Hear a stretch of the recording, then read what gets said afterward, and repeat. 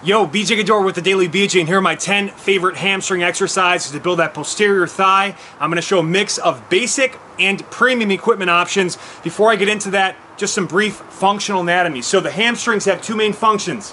They are knee flexors, so think any leg curl variation. They're also hip extensors, so any sort of deadlift or particularly hip hinge variations, which isolate movement through the hip to really get the hamstrings going. More knee flexion driven movements will get more lower hamstrings. More hinging movements will get more high hamstring and glutes. You can also play around with your toe and foot positioning to target certain aspects of the hamstring. So a closer stance on hinges will get more outer hamstrings.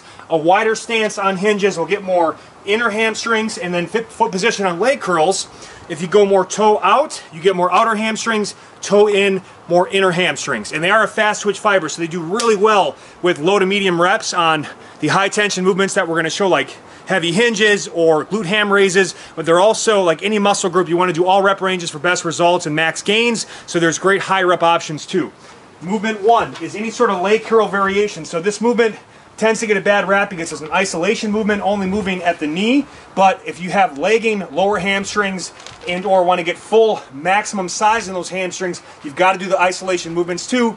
That's what bodybuilders do. They know what they're doing when it comes to building muscle. So I'm going to show two options here. One is the seated leg curl option. If you have a leg curl machine, that's great. I do not, so I just have a band at home or anywhere option. Just hook into a power rack, tree, pole, any stable support structure, and I can hammer these out for high reps. One of my favorite protocols is 100 reps in as few sets as possible. Or what I like to do sometimes too is I'll pair this up in squats. So I'll do 20 to 30 reps in between sets of squats, which actually helps flood blood to the hamstrings and give the knees more stability at the bottom of the squat. So that's one option. It's a great one. You could also go in terms of the lying leg curl.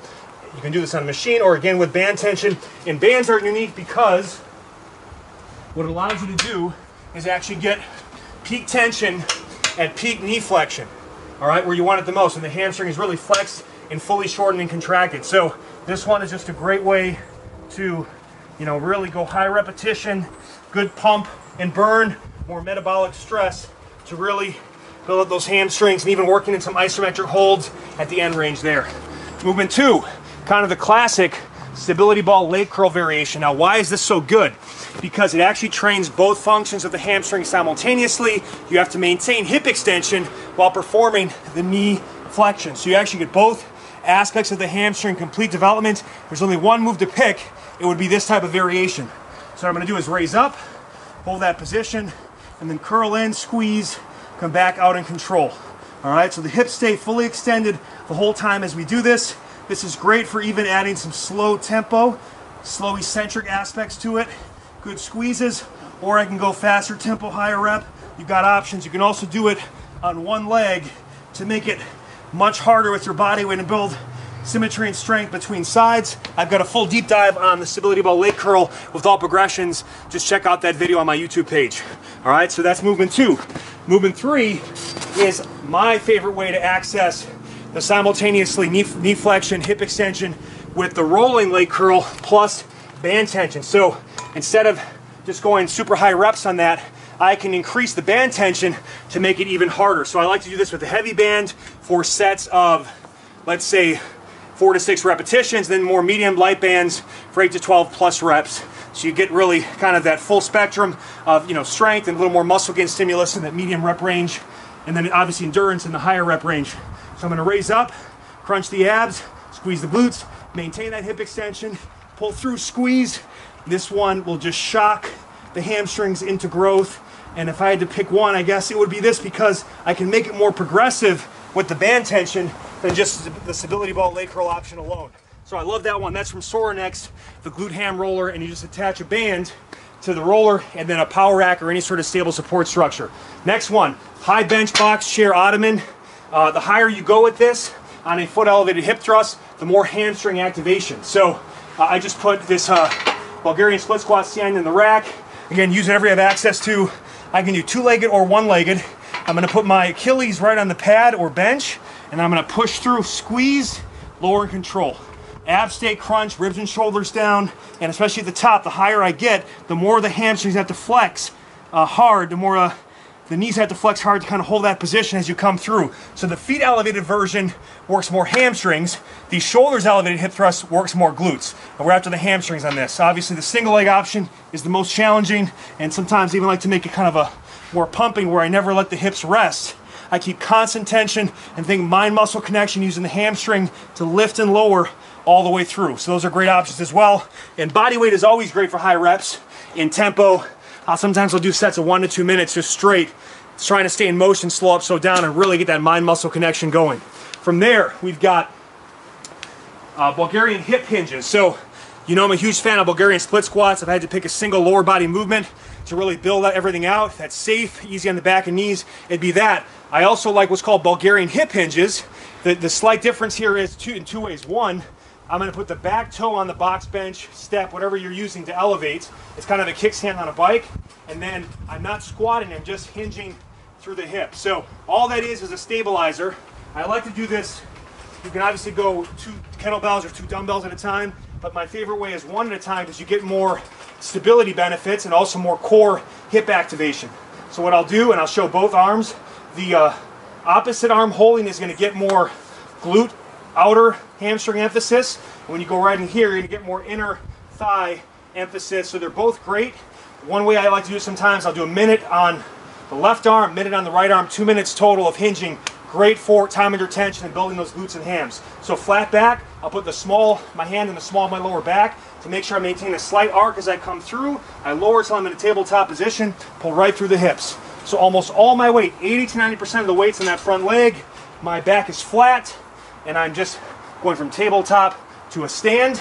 So I really felt that outer glute thigh stress there, and then I'm going more inner, and I'm really now working more of that aspect of it.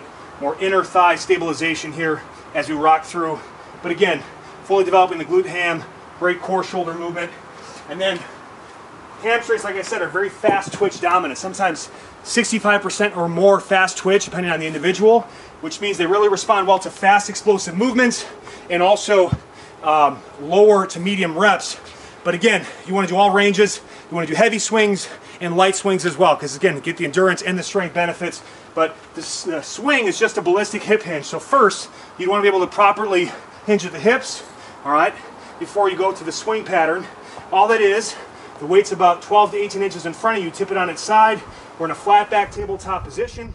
I just engage the lats and shoulders, kind of wrap them down, crunch the abs, pull through, hips extend through. So I'm going from plank to tabletop. Arms are just dead, holding the weight. It's my hips that are driving the movement. Such a great explosive hamstring movement. And you want to go, make sure nice flat back. Exhale through the top of that movement, all right? Let's go over here now for our next drills. This is a bodyweight movement, but don't confuse bodyweight for easy. This is actually my go-to mass and strength builder for the hamstrings. Minimal spinal stress, unlike deadlifts, which can really wear you down and cause injuries.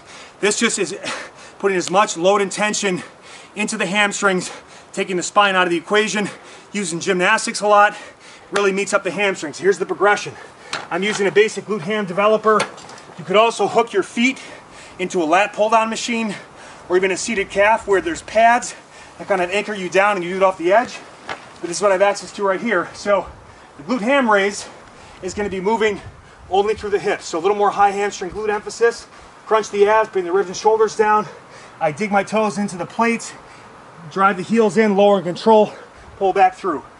You want to be able to do about 15 to 20 reps here before you progress to the more advanced Russian leg curl or Nordic leg curl. You can see how hard the hamstrings are working to complete the movement. Now, what I'm going to do this way, a couple ways you can access the next one, the Russian leg curl, Nordic leg curl.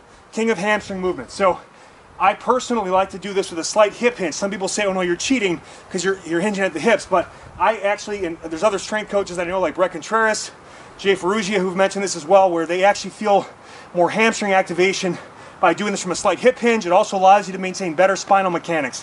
When a lot of people try to stay totally straight, they end up really hyperextending the low back and hanging on the low back, and you don't get as much hamstring recruitment. So yes, I could go totally straight, squeeze the glutes, rib shoulders down, and go more of an eccentric emphasis where I'm slowly going 5 to 10 second lowerings, slow, slow, slow, and then I just assist with my upper body a little bit coming up. Great for sets of 5 reps with that slow 5 to 10 second lowering, or slight hinge at the hip, and now I can do more controlled repetition. And this way I really feel the hamstrings, but now I'm moving at both the knee and the hip, so I'm getting both high and low hamstrings working super hard in this movement. And I'll often do that for sets of 8 to 12 reps or max reps. You can, over time, gradually lengthen your body position. Next one. Here's a great wide stance option. Like I said, a wider stance on hinges tends to get more inner hamstring. Also a good stretch of the adductors. But my favorite way to set up is with a landmine setup. What I'm going to do is hinge at the hips, go as wide as you can, flat back tabletop, hold it like this, and then you know what's up at the top of that movement. All right? I'm not well endowed until I do this exercise. Hinge at the hips, flat back, head in line with the spine, get a good stretch. We get a great vertical stretch with the landmine load. But again, I just like this as a really kind of autocorrects your hinging form, less stress on the back, and just hinge through. If you need a slight toe flare, you can, but if you can try to keep the toes straight ahead and go out as wide as you can, you'll really feel the stretch. And this one's great for sets of 10 to 20 repetitions. If you really have the ability to load it up, you can. And I just added what's called the Warhammer in Pure Motion. Go to GAINZ.com to know where to get this and access discounts on all my equipment, by the way, with the coupon code TheDailyBJ. But I just pop it on, and especially because sometimes it's hard to grip, or it's too thick for your hands, or you run out of space with the plates, adding this on just allows me to get a better gripping option, to get more separation from the bar and plates. The next movement, still using the hinge setup, is the single leg hip hinge, but using, again, that landmine option. So what I'm going to do is I'm going to get parallel to the landmine unit, hold it like this, left hand loaded, right arm holding, and I'm just going to hinge at the hip, flat back. You can reach that back leg or keep the knee bent and just kind of scoop through. Try to keep your hips and shoulders as square to the ground as you can, and just drive through the hip. It's my favorite landmine single leg hip hinge option. So good for balance and stability, bulletproofing the back and the knees, core engagement, but really develops the whole Glute-Ham, and particularly the Glute-Ham tie-in. All right, so the 10th and final movement uses a dual landmine setup, or the Renegade bars from Pure Motion. Again, you can use a barbell if you want. You can use hammer strength equipment, but I really like this option. I find it to be very small learning curve, very easy on the back, great for the shoulder positioning in terms of the neutral grip options like a trap bar, but we also access unique angles we can't access in just pure deadweight vertical based movements. So I can face away, I can face forward, I can do it from a parallel stance, I can do it from a staggered stance, but I can also really load these up, hammer the glutes and hamstrings, the entire posterior chain, backside of the body, and these can be some great heavy loaded movements. So I'm going to get my feet closer together. Compared to the wide stance option, the closed foot position means arms outside, and you notice how these handles are nice and neutral grip, which means I put my shoulder and spine in a safer position, and I'm going to get more outer hamstring in this because of the closer stance. So I just hip hinge, come right through. So I'm actually, you can see I'm pulling backwards to that top position. A nice good backward traction movement. So good to kind of change up the stimulus. I can do that also. You can switch positions and face the unit. And this actually will feel more challenging than at the bottom of the movement. It's more of a vertical base exercise, super big stretch in the glutes and hams coming through. And I can also do it from a stagger to shift about 80% of the weight now through that lead leg, a little more of a unilateral based movement while still maintaining to handle really heavy loads because I have a good stability and base of support about me. So my 10 favorite hamstring exercise, use any combination of them that you want to turn those hamstrings into man strings. Bye-bye.